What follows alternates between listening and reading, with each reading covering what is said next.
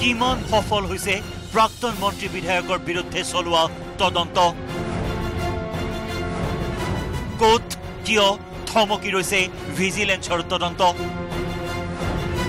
তদন্তৰ নামত আসলতে চলিছে কি প্ৰথমে প্ৰাক্তন মন্ত্ৰী ৰকিবুল হুছেইনৰ অগাধ সা সম্পত্তিৰ বিৰুদ্ধে তদন্ত দুৰ্নীতি নিবাৰক শাখাই ৰকিবুলৰ সাম্ৰাজ্যত চলালে অভিযান নগাঁও চহৰ সামগুৰি কঠিয়াতলি আমনি আৰু গুৱাহাটীত থকা অজস্ৰ সম্পত্তি প্ৰতিষ্ঠানৰ বিৰুদ্ধে চলিল অভিযান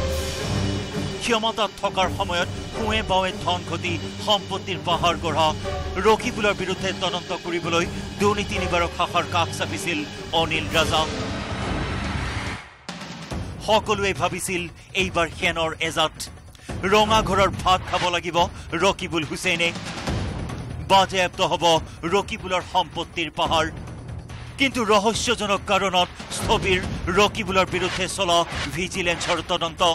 ইয়াৰ পিছতেই সমাজ কল্যাণ বিভাগত সংঘটিত হোৱা কেইবা হাজাৰ কোটি টকা কেলেংকাৰীৰ প্ৰসংগত ভিজিলেন্সৰ চকু পৰিল আন তিনি প্ৰাক্তন কংগ্ৰেছী মন্ত্ৰী অকন বৰা গৌতম ৰয় আৰু অজন্তা নেওগৰ ওপৰত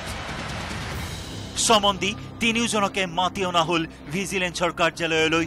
জেৰা কৰা হল তিনিওজন প্ৰাক্তন মন্ত্ৰীক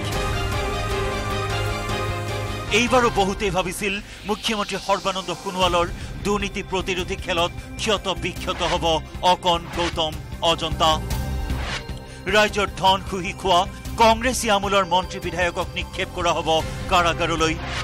কিন্তু ৰাইজক হতাশ কৰি হঠাৎ স্থবিৰ হৈ পৰিল তিনি প্ৰাক্তন মন্ত্ৰীৰ বিৰুদ্ধে চলোৱা তদন্ত সন্দেহৰ আৱৰ্তত ভিজিলেন্সৰ তদন্ত প্ৰক্ৰিয়া প্ৰাক্তন কংগ্ৰেছী মন্ত্ৰীৰ বিৰুদ্ধে তদন্ত আধাতে সামৰি এইবাৰ ভিজিলেন্সৰ চকু পৰিল আন এজন প্ৰাক্তন কংগ্ৰেছী মন্ত্ৰী সিদ্দিক আহমেদৰ ওপৰত বৰাকত কোটি কোটি টকাৰ সা সম্পত্তিত যোৱা দুদিন ধৰি অভিযান চলালে ভিজিলেন্সে সিদ্দিকৰ সা সম্পত্তিৰ পাহাৰ দেখি চকু কপালত উঠিল তদন্তকাৰী দলৰ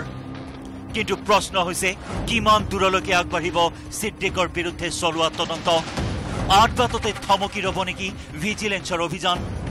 কাৰাগাৰলৈ নিক্ষেপ কৰিব পাৰিবনে দুৰ্নীতিগ্ৰস্ত সিদ্দিকক নে সমন দিবলৈহে ভিজিলেন্সৰ এই অভিযান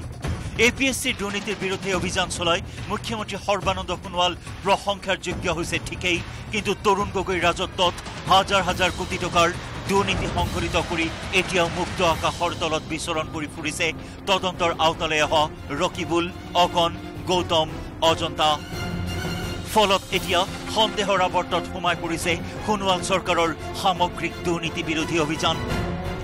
ৰাজনৈতিক নেতা তথা প্ৰাক্তন মন্ত্ৰী হোৱাৰ বাবেই হাৰি যাব নেকি ৰকিবুল গৌতম ৰয়হত ৰাজনৈতিক প্ৰভাৱৰ দ্বাৰা পৰিচালিত হৈছে নেকি দুৰ্নীতি নিবাৰক শাখা আজিৰ তাৰিখত অসমবাসীৰ সন্মুখত এয়া এক কোটিটকীয়া প্ৰশ্ন bureau report news 18 Assam north east